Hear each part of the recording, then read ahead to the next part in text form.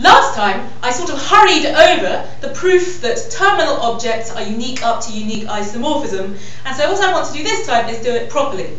So what we've got is T and T prime, both terminal. And what we want to show is that they're uniquely isomorphic to each other. So the first thing we do is say, since T primed is terminal, we have a unique morphism from any object in the category 2T primed. In particular, we have one from T.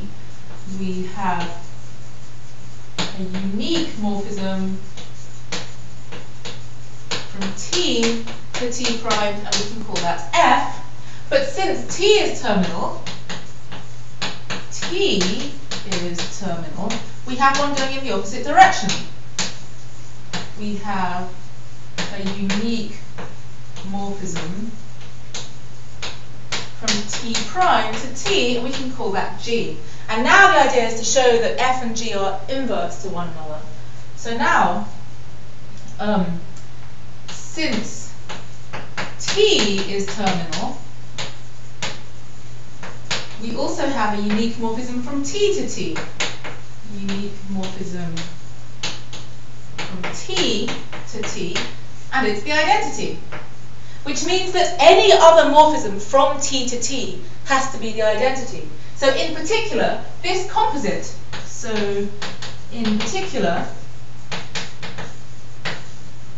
the composite start at T, go to T prime, and then go back to T, has to be the identity on T. And similarly, since T primed is terminal, there's a unique morphism from T prime to itself.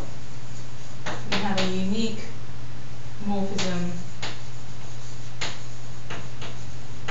T primed to itself, and that has to be the identity on T primed.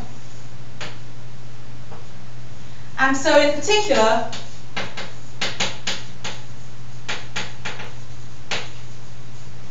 the composite where we start at T prime, go to T via G, and then go back to T prime via F, that has to be the identity on T prime.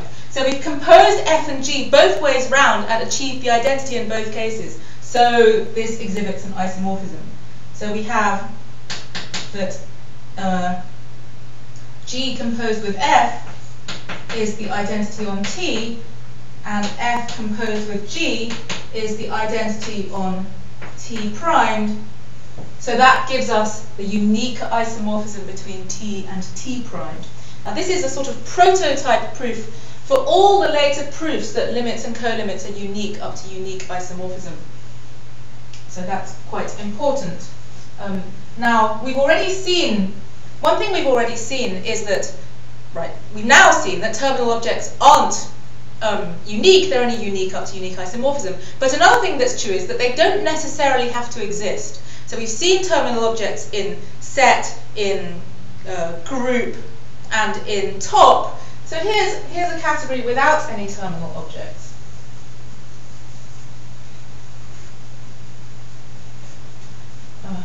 There are various ways in which you can fail to have a terminal object.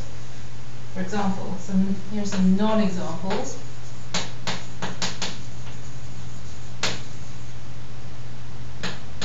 So we can have a very small category with two objects and a pair of morphisms that are not equal.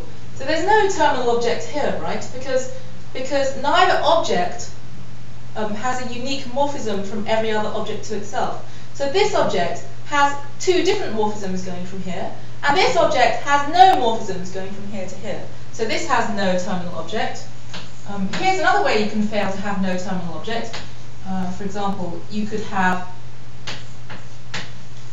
4 objects and some arrows like that.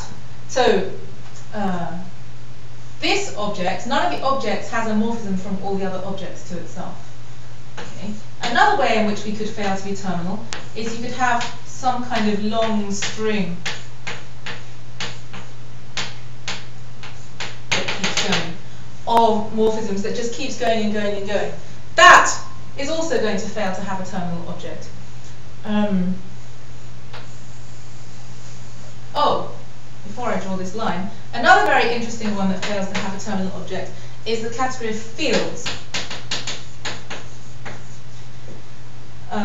Because unless you allow for a one-object field, which some people sometimes do, but usually we don't allow for a one-object field because we usually say that 0 in the field can't be equal to 1. And that means that it can't be a terminal. It can't be terminal. I mean, this isn't a proof, right, but it's kind of the idea behind it is that if you've got at least two objects, supposing you're trying to map from some other field to there, well, you don't know whether you're going to send each object to 0 or 1. And so the category of fields does not have a terminal object. And this is sort of indicative of fields being a tricky category. We'll later see that many of these categories I've just talked about are certain kinds of categories. They're monadic over sets, which means that they can be expressed in terms of monads. If they can be expressed in terms of monads, they can definitely, that means they definitely have limits, and in particular they'll have terminal objects, because terminal objects will turn out to be a kind of limit. So when you don't have a terminal object, then that means you've failed in that sense, and you can't possibly be monadic. Now I'm getting a bit ahead of myself, so I'll stop there, and next time we'll talk about the dual notion to this, which is the notion of initial object.